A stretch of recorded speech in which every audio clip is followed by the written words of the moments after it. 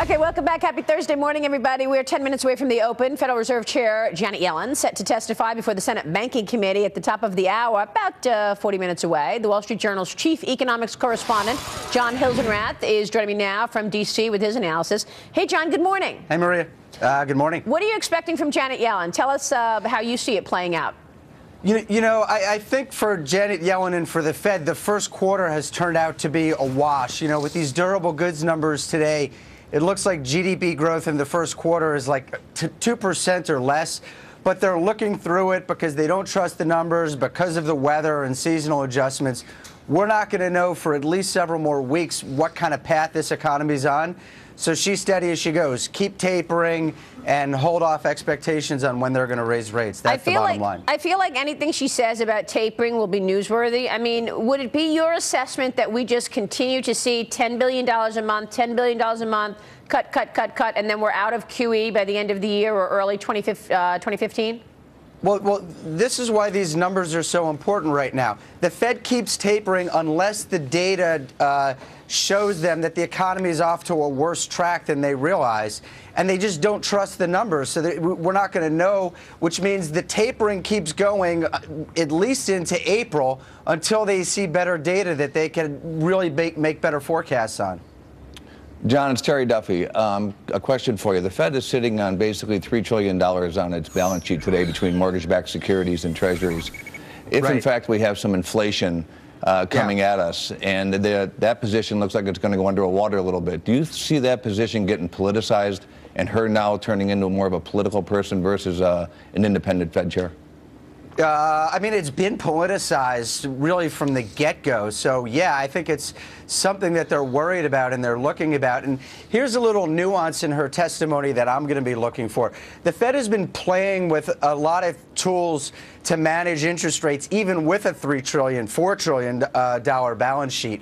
And so I want to hear what she says about these tools. They're doing something called reverse repos that they think is going to allow them to manage interest rates even with a gigantic balance sheet. And people in the markets are very interested to hear how serious they are about this reverse repo program. I don't know if any senator is going to ask her about it, but I'd love to hear her talking about that, because that's really the way that they're going to be managing an inflation takeoff if it happens. Well, I mean, for so long, the Fed has talked about the fact that it's been all the Fed, right? I mean, the stimulus is coming from the Federal Reserve, and we don't have any fiscal stimulus. You think that's going to come up today? I mean, how much can she say about the fact that if you really want to see the needle move, you've got to see tax reform, you've got to see, immigration reform, et cetera? I was interested when she spoke in the House. She was willing to go to issues that the Fed usually hasn't been willing to go to in the past, like income inequality. I mean, I think budget issues definitely come up. And the Fed has had a pretty consistent storyline here. They want less fiscal restraint in the short run, but a plan for the long run to deal with deficits, not in the next 5 years, but in the next 10 to 20 years. That's what Bernanke said. I think she stays on that line. Maybe she's a little bit more aggressive about pushing it on, but you know what? Congress isn't listening. I want to ask you your thoughts on interest rates, because, Terry, your business, you've got probably the most sensitive business in terms of rates. And once rates start moving higher, a lot of the analysts out there are saying this is incredibly bullish for you. What's your product lineup look like once, in fact, we see rates start moving? Well, I think once we get into a more normalized rate environment, which we will over time, and when you were saying about the tapering of $10 billion a month continuing to go forward, I think it almost has to, because if she doesn't do that, we signaled in December that's what we're going to do. Once we back away from that, I think it could hurt the overall equity market by saying the economy is not near as strong as the Fed thought it was. So I think we're going to continue to see the tapering going. I think we're going to get into a more normalized rate environment. People need to manage those rates. Interest rates are sensitive to every single product that we trade in this world, no matter what it is.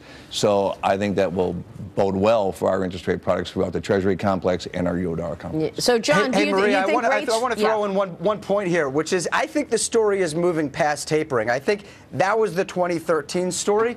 The 2014 story is, when does the Fed start raising rates? Exactly. Right now they say they're on hold, at least into mid-2015. But the debate is shifting. We wrote about this a few weeks ago. And I'm also looking at the Bank of England. Their debate is shifting. They're a little further ahead of the curve compared to the U.S. they're talking about this. They're talking about when rate hikes come. And I think that's, assuming we get through this patch of weak data, I think when we get into the second half of this year, that becomes the discussion that really starts to obsess the markets the way tapering did last year. Are you saying you think rates start moving higher in 2014, John? I'm saying that the discussion moves in that direction. That's not where the Fed wants it. The Fed right now thinks it's going to be in 2015. But if we come out of this soft patch with strong data and inflation getting up, that's really going to force them to have a conversation that's going to make a lot of people very uncomfortable. So you're all geared up for this. I like what John's saying. Exactly. I know you do. All right, John, thank you so much. We'll be watching the testimony. Right. John Hilsenrath joining Terry Duffy and myself. He is in Washington. We are in New York, and we are 5 minutes away from the opening bell. When we come right back, we'll talk more with the chairman and president of CME Group, Terry Duffy. He'll tell us what he sees for some of those products as rates start rising in 2014 and into 15. And then Blackstone, big